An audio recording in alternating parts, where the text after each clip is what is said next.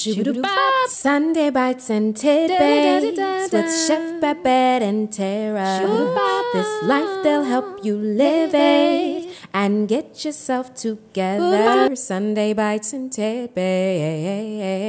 Hey everyone! Another show. I'm so excited about today's show. You know, we met this gentleman a while ago, and he's become like family to us, family to me. But you know what we want to kind of start off talking about is habit forming. Oh my God. You know, 2022 and 2021 and 2020, we could just keep going on down. How many times have people at the start of a new year go, this year, this is what I'm gonna do. As soon as January 1st comes, I'm gonna start doing this. I know. And what happens, Babette? They fall right off. They fall. Kaboom, bam, hit the head on the If concrete. they even ever start. If they even ever start. Or they start and go, you know what, I'm going to wait till February because I got to get this, especially when it's food related. I'm going to wait till February because I got to get this stuff out of my system. Or the big workout. The big workout, right. Well, I did a couple of crunches. I'm sore now. So you know what, I'm going to wait till next week when my body heals itself. Exactly. So today we're going to talk about habit forming, you know, and how, you know, the title for this show is called You Created It. And we're going to talk to someone who, I mean, his story, number one, is phenomenal. Number two, he tells you about how we create our destiny. And just because you're 50 plus, because we are, doesn't mean that you cannot make changes in your life, right? Well, you know what it is? I think what we forget is that we really cannot blame anybody outside of us for where we are in our journey. Mm-hmm. It's all because of us. Yes. And that is basically what you're talking about. Right. And being consistent.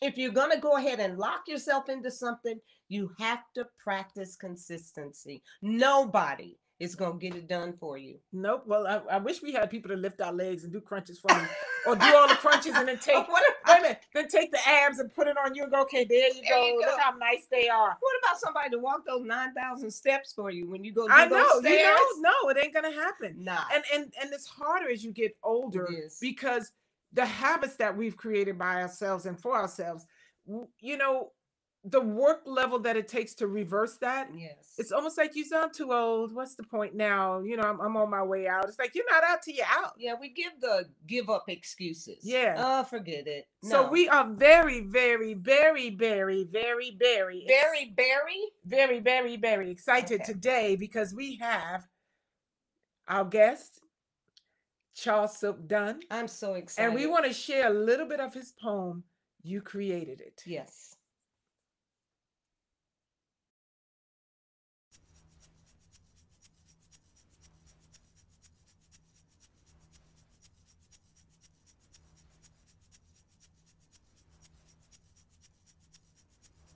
You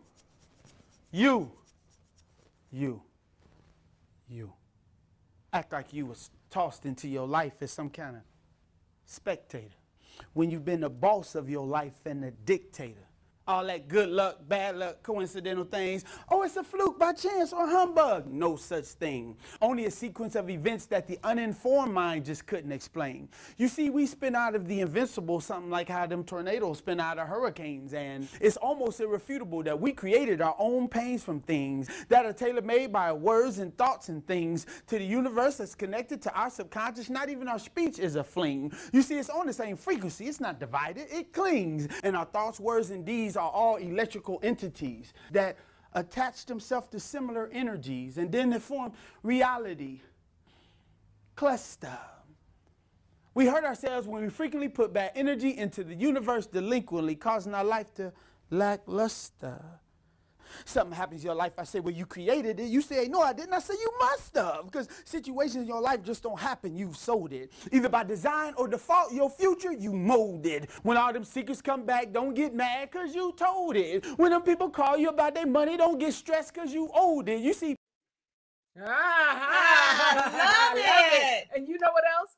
You got to watch the rest of it. So really you gotta, at the end, you got to check out his links because it is very uplifting and very, very empowering. And true. And you know what? Let those words resonate with you. You know how many times when the bill collectors call you, act like you're going to be mad at them when you do owed it. Anyway. I love it. I want to welcome our guest. We'd like to welcome our guest, Charles Silk Dunn. Mr. Charles he is a speaker, an author, who was sentenced to 30 years in federal prison for being the youngest kingpin. And what he did while in prison and with his life and the lives of so many others is just beyond fabulous. Yeah, we can't wait for him to tell you his story is remarkable. It Welcome, is. Charles. Hey, how's everybody doing? We're doing good. How are you, darling? Man, I'm so excited to see you guys, man. Thank you, first of all, for inviting me on you guys' show. And y'all's energy, I was just so uplifted just at how y'all both came on the show. I was like, that's what I'm talking about, high vibrations. Well, we're trying to be like you. Come on, you know us, Charles. Yeah, we're trying to be like you. We trying to be like you, Charles. I'm loving the shirt. I know. I love the colors. You know, a lot Man, of men thank you. Thank you. A lot of men Thank won't you. wear pink. Yeah, that's right. That's right. Hey, but wear pink. Yes, ma'am. When you're confident about who you are and what you can wear, you make the clothes. The clothes don't make you. Don't make you. There you go. So tell us a little bit about your backstory for those who don't know you. Okay, well, at 22 years old, I was charged called CCE, Controlling Criminal Enterprise. The nickname for it is called Drug Kingpin. I was charged with that and went to trial, received a 30-year bid. And it was such a awakening for me because a lot of people that I had heard about or stories that I've read about, now I'm in jail with these guys. And it was such a school for me. I've never seen so many men that were broken, men that didn't have a relationship idea. Like what I learned going to prison is that we as men are not taught about relationships. We're taught to be a provider and a protect. Like, don't let nobody steal your bike. This is your territory. And you know what I mean? But as far as relationship skills, most of us have none. And I saw so many people, sis, that were just feeling broken and wanted to commit suicide and living lives of regret and the whole woe is me energy. And it was only through the grace of God that I just didn't feel that way. Something clicked inside of me and I wanted to do something about it. So I started helping people, first of all, people that didn't have a GED. I helped guys to get the GED and go on to take college courses. And then I realized that wasn't enough. Sometimes we get caught up in the scholastics of the world, the technical aspects of the world, and thinking, oh, we need degrees and we need this and we need that. But actually, that's just fluff. That's just the icing on the cake. You have to get down to the real subject matter. You have to reconnect with your emotional identity. You got to connect with family and really the things that help shape and mold how you see life. And one of the things that I had told so many people is that sometimes you got to stop doing what you were taught to do long enough to discover what you were born to do. Because the momentum of what you're doing is going to run away with your life. Like everything you do builds momentum for the next thing you do. And everything you don't do builds momentum for the next thing you won't do. Like the people who make up excuses why they didn't work out Monday and Tuesday, then guess what? It's easier for them not to work out Wednesday and Thursday because they made up excuses Monday and Tuesday. For people like you guys, it's like oxygen. It's like no matter how you feel, what you're going through, you like, this has to be done or I'm going to stop breathing. So you guys be sure that you bite down on it and you get it done. And what I try to tell people, have you ever seen a ball stop rolling halfway down a hill? And the answer to that is no, because the momentum of your life will run away with you.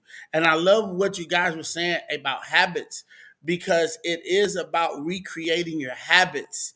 Because you can be, I tell people this, and I'm gonna answer that question, but I want to say this for the people that are watching your show. When you're in a bad relationship, you're caught up twice. First of all, you're in love or love the person that you're with, and then the person has become a habit. See, talking to them picking up the phone. So now you're fighting two things. You're not just fighting your feelings for the person. You're fighting the habit of every day I get off work at 6 or 7 o'clock, I got to see this person, or I got to call this person. Yes. That's so. Wait a minute, hold on. That's it more than anything. More than anything. It's habitual. It's habitual. And not to cut you off, but keep going, keep going, keep going, keep so going. Keep going. Keep going. So what I realized is I got away from just trying to help people learn how to read and write. And I say, hey, let's talk about some core values. Let's talk about your emotional identity. Let's talk about love, relationships, habits, what habits you've created. And what I found out was that these things were way more important than learning how to read and write. So it's so deep because once people got that part together, then they went back and got the GED by themselves. See? Yes. So let me. I don't want to stop you because we can talk for hours. We don't have hours, unfortunately. So we already were talking about falling back on habits and what does one do? Like especially when you start hitting 40, 50, and this show is for the 50 plus. People who are trying to either redefine themselves or people who feel like they cannot redefine themselves at this point because it's just too late. I'm on my way out. So what does one do when that happens? Because it's, what would you suggest to some of the men and women out there, especially to the men, because we were talking earlier, not to cut you off, about mental illness with men. And a lot of Black men, they're taught, we don't go to therapy. We don't get counseling. We don't talk. Be strong. You got to be strong. Men don't cry. Like, shit, because there's a lot of 50-year-olds who now I'm finding, especially being back out here, are broken. And those habits, those childhood pains that they never addressed is running their lives. And it's so easy to see when you're sitting back going, and I don't even know how to help you here. Right. The fastest way to change your life is to change the company you keep. See, this is where it gets deep at. If you're around people that are programmed in a direction that you're already going, there's no possible way that they can help you redirect your energy. So when you talk about getting therapy, when you talk about getting with a chef Babette, this is a good point. If you will just engage in conversation with you or Chef Babette, if you will just once a week say, I'm going to commit myself to just going to the gym and just watching them work out. You don't even have to commit to working out because what you're trying to do, you're trying to shift the energy. Right. And you didn't get that way overnight, and it's not going to happen overnight. But what you have to do, you have to redirect and then execute.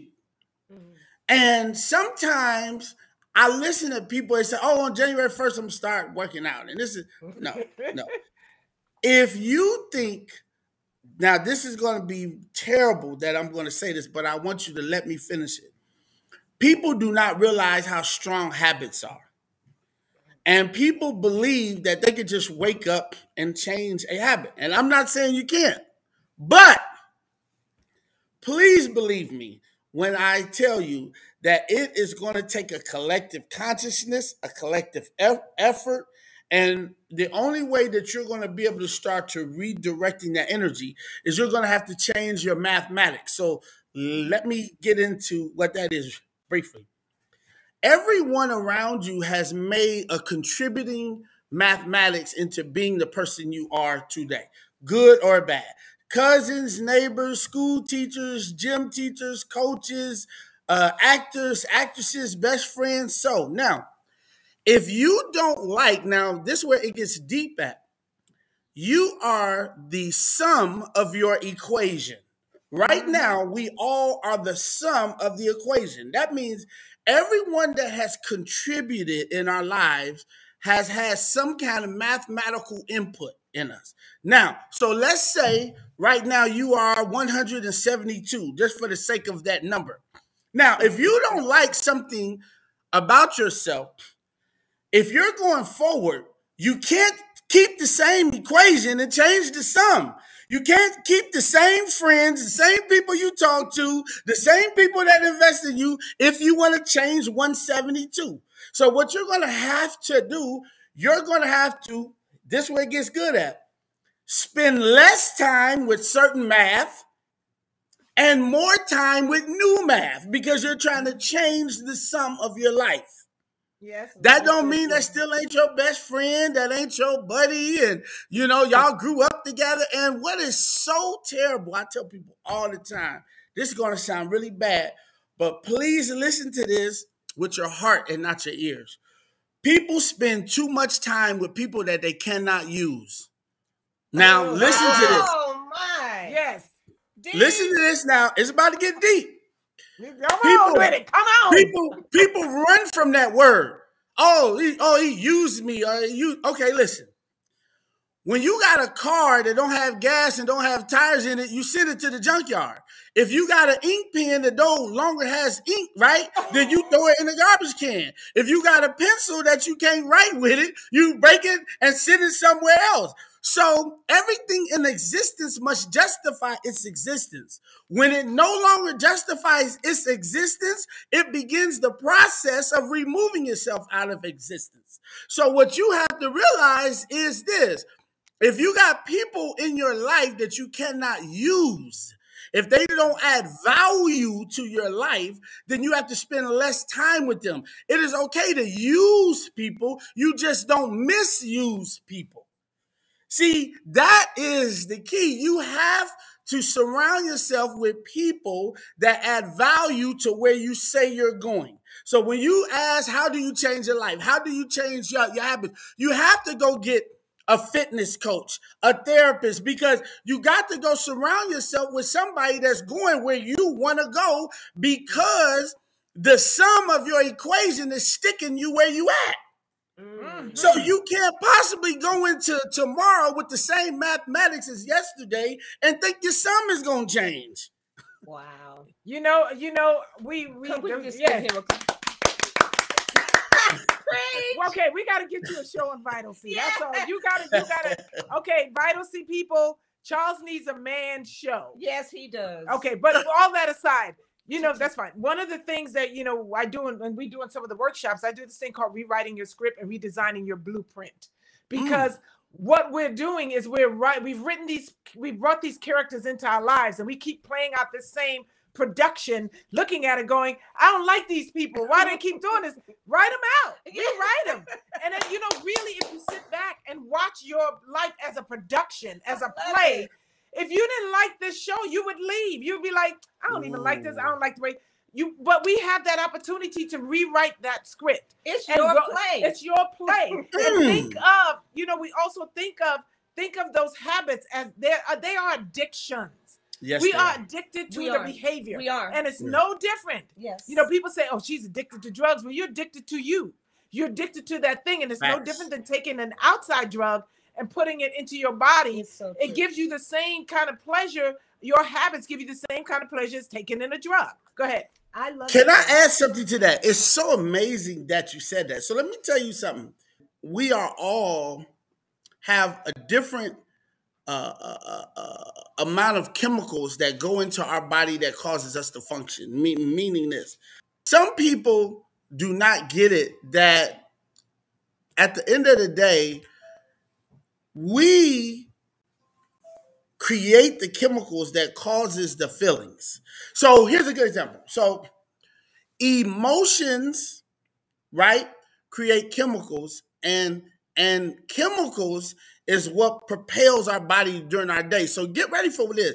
Some people don't even realize, sis, that they're addicted to complaining, that they're addicted to yelling.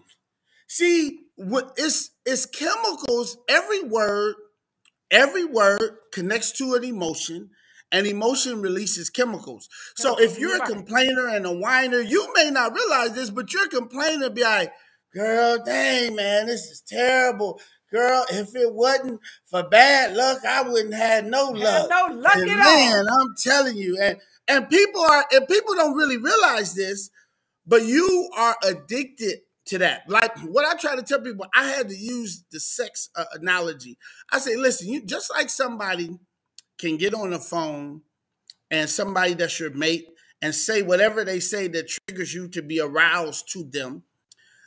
You or somebody can get on the phone and disrespect you, right? And you're going to release all this adrenaline and rage because you're upset and you feel disrespected. You see how these words, from these words, these emotions came and then chemicals were released. Well, each one of us are addicted to the chemicals that we go with every single day. You guys are addicted to working out. You're addicted to eating healthy. You're addicted, and that's a fact. Now, listen, people do not realize this. People are addicted to being abused. They are addicted to being yelled at. Yes. They are Yes. addicted to eating the wrong foods. And it is just like a drug. So it is a drug, matter of fact. So I shared that because you are 100% correct. It's deeper than what people realize. Like, put it this way. I say this and then I'll let you. If every day you got to have a coffee, an orange, a shot of ginger, and walk around the block once, right? That activity releases chemicals into your bloodstream. Now, whether or not you know it or not, if you don't do that every single day, you're going to feel off balance. So people that get up and yell, if y'all don't hurry up and clean up that room and get on the bus, I'm going to beat y'all tail. When you are a yeller, that's a learned behavior. That's too is emotional. That too releases chemicals. So you got to look at all of your chemicals that you release into the bloodstream. Not just the drugs, the ones you say, the ones you take in to your spirit. Because if you're used to being abused and criticized, you have people, I know this sounds crazy, you have men and women that don't think you love them unless you put your hands on them or you call them out of their name. That's, once you get mad at them, then they know that you love them. And I can attest to that. So and that is my story. And I Wow. knew that. I didn't understand that when I was growing up, that, because I came from a very abusive household and I started fighting at a very young age, trying to help and protect my mother, that abuse and fighting became something that my body craved. And until I started to see the trajectory of the relationships that I was headed down, I said, ooh. And what I did was I started to look at myself as a common denominator in every situation. And I said, when I show up everywhere, if this continues to happen and these people don't know each other, then it's me. And that's where I started to do the work. And that's what, as you get older and older, some people, I'm telling you, the conversations I have, especially with some men who are stuck and find outlets that just suppress the stuckisms, it's just really sad because, those habits after the, 40, 50 years, they just become your norm, but you can change, right, Charles? Please share with some of the men out there. Yes, it is. Listen, I can honestly say, and I'm not self-absorbed at all. I'm just going to say what people have said to me. I've had guys that were walking around me when I was in prison, and they say, hey, man, because of you, I don't do this as much because I felt awkward getting drunk every day in jail around you because you don't get drunk. So I was like, dang, Silky's getting drunk. So before you know it, they start balancing, okay, do I want to get that mental food or do I want... It's the same thing around you guys. When I came to Chef Babette's restaurant, it's just certain things that you're not going to drink, you're not going to eat. And you already know what I'm saying, Tara. Like, you get around Chef Babette and listen, if you do eat unhealthy, by the length of time you're around her, you're going to make sure that you speak positive. Speak positive energy, because she ain't going for that either. And you want to make sure that you're eating something. You don't want her to stare at you like, what you doing with that? Like, what are you about to do with that? But that's what I'm saying. Right, and that's what you were talking about, the company that you keep. And even at 50 years old, you have to look at who's been in your life. And like you said, who's of value and who's just taking up space. But I want to move on to tell us about the poem, a little bit about the poem that we heard about, because we're winding down. We could do this forever, but Okay. you know, you're gonna have to be one of our monthly Or come he can back. have his own show. Yeah, Man, have your I own show. would You gotta love come to. back and be Hey, like a y'all can monthly put. person. Hey, y'all know y'all can call me to get on the show every day. I love this. Okay, You well, know good. that. And I love you guys. So tell us a little bit about your the poem. What happened? I was about 9 years into a 30-year sentence. I was laying on the bunk in jail, and I was hearing everybody complaining, oh, the food is trash. And then I got up and walked in the TV room because I was tired of listening to people complaining. And I said, hey, what are you guys watching? Somebody said, oh, man, the same old trash. You know, they're going to watch the same shows over and over. So I said, God. So then I was going to go to the counselor's office, you know what I mean, to see when the next Alcoholic Anonymous group was so I could mentor that. So I said, hey, man, have y'all seen the counselor? I said, oh, man, you already know he hiding somewhere. You know, man, he ain't. So I was getting all this negative. I said, golly. So then I got on the phone. I said, well, let me call to the world, right? Let me call home. I called out. I think I was talking to my auntie, and I listened to all these complaints. And I just said, hey, I got to get off the phone. So I got off the phone. I laid down. 3 o'clock in the morning. Never forget it. God woke me up out of my sleep. And he said, hey, go tell them you created it.